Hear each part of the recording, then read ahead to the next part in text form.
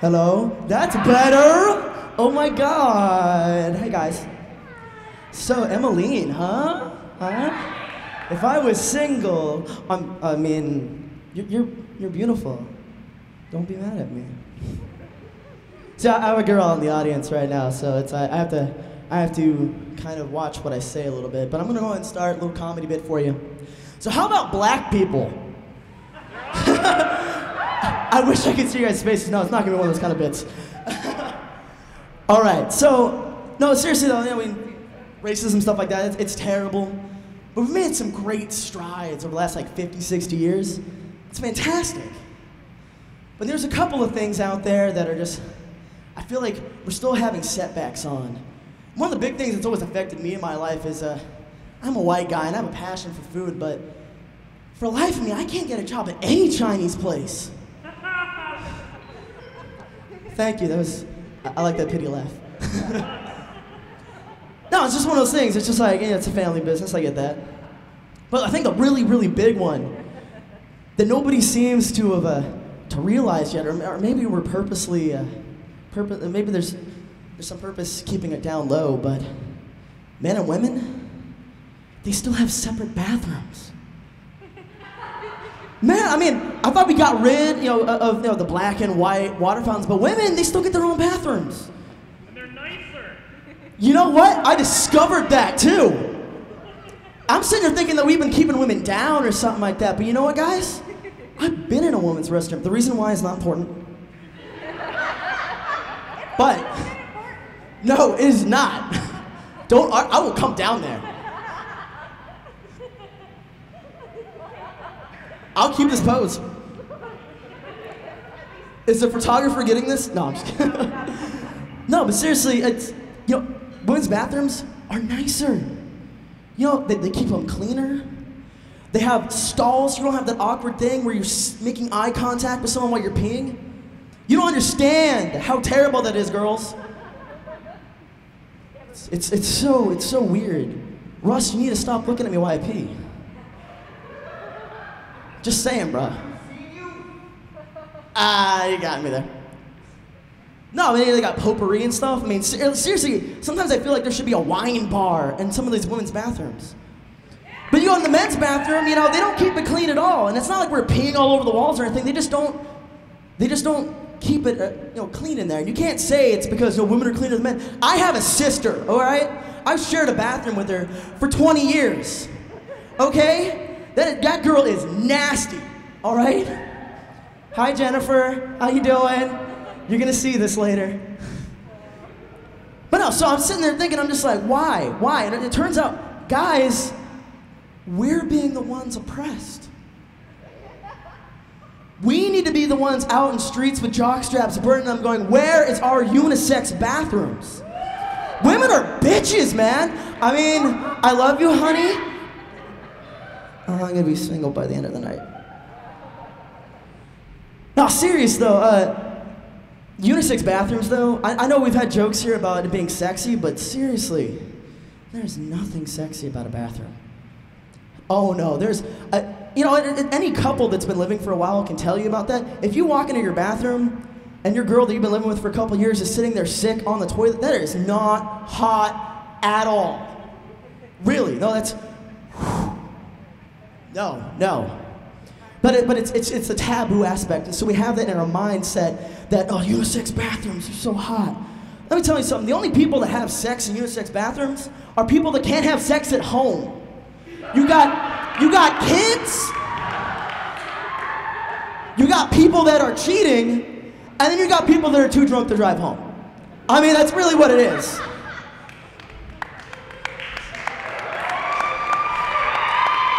Thank you. And now, I'm gonna test the spotlights. They're good, I'm not fast enough, that's probably what it is. All right, so, no, but I'm glad that I've reached a point in my life where I no longer do anything like that. I've never done anything like that. Oh God, she's gonna kill me.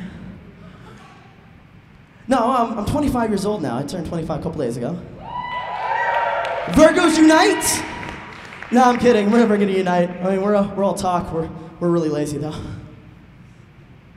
But I'm a quarter of a century old. Damn. That's a big thing for me. I am so old. No, but seriously, like, with the oldness, though.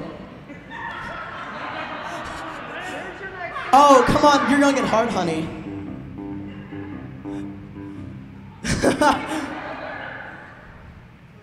No, seriously, though, there's a couple of things that you really realize when you get older. You know, besides, like, the aches and pains when you get up in the morning. Might have something to do with because you can't sleep on a futon anymore.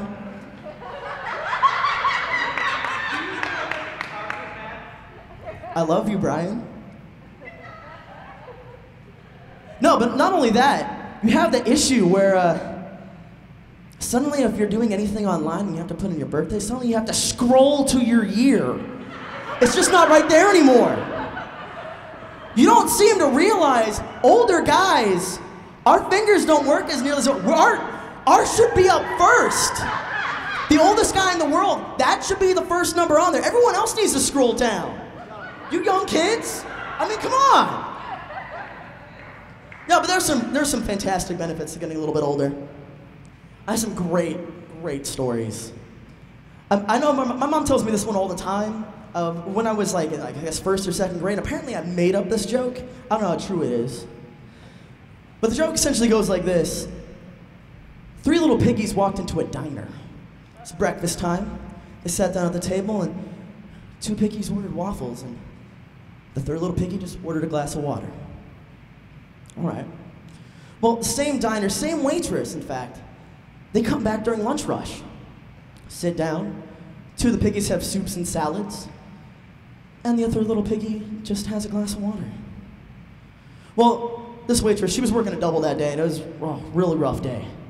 But these same little piggies came in for dinner time. You know, 2 of the piggies had some like lasagna stuff, but the 3rd piggy had just a glass of water. And finally the waitress just asked her, "Little piggy, why do you always just get a glass of water?" Little piggy goes, "Well, someone has to go wee all the way home." Pity laughs. No, there's some other fantastic stories I have. Some of them are just, you know, like fuck you stories. By the way, I said the first fuck of the night. That's awesome.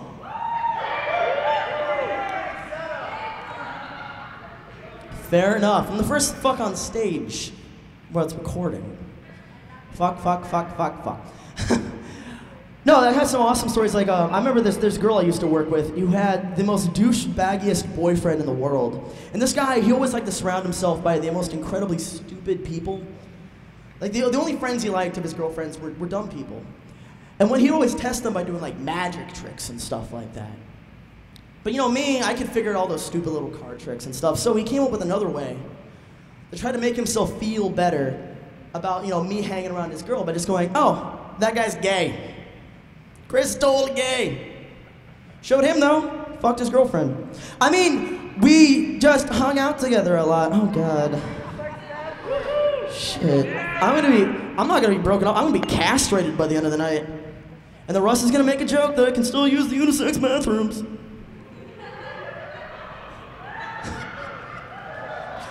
You were gonna make that joke, be honest. No, but there's some other like fantastic stories. Like there's my friend Ben from elementary school. I've told a couple of people this story, but our elementary school we had these walls that didn't quite go up all the way. We had like a foot of space there, and so whenever there was like reading time in the school, every class had to do it at the exact same time, so that you know, like the next class's lecture didn't ruin anything. And then my buddy Ben, he's not in my classroom, he's not even the next one, he's in the next one. And it's just super quiet over the entire school. And then suddenly you hear a desk slam shut and him scream, "Oh God, my penis!" Tell you, for a 5th grader, that was fucking hilarious. Teachers are just like, oh, we're just like, oh, class is done. Like, oh, everyone's going home. But no, the good last story I have for you, though, is one with my little brother. I've told this actually on stage during the thing we don't talk about. It's about my little brother. Me and him used to hang out just all the time and just essentially like look at pictures and stuff on the internet and just laugh. But one day I was on Facebook, and I just kind of commented under my breath, damn it, she's not online. I don't even remember who I was talking about. My little brother goes, who? Your girlfriend? So I hit him, just real quick. And so he picks up his chair, and he scoots it a little farther away from me, just out of arm's reach, and he sits back down. And he goes, who? Your girlfriend? And then I stand up abruptly, and all I can hear is a scream, oh God, I forgot you could stand! Needless to say, that humor, like anything that I was planning on doing to him, you know, for like brotherly, like, oh, I'm gonna beat you, oh no. That kid got a free pass right then and there. But one of the things I always like to think about though is, even though I'm getting older, regardless if I'm weeing all the way home, or if I'm peeing in a unisex bathroom, I can always stand, and that's awesome. You guys have a good night.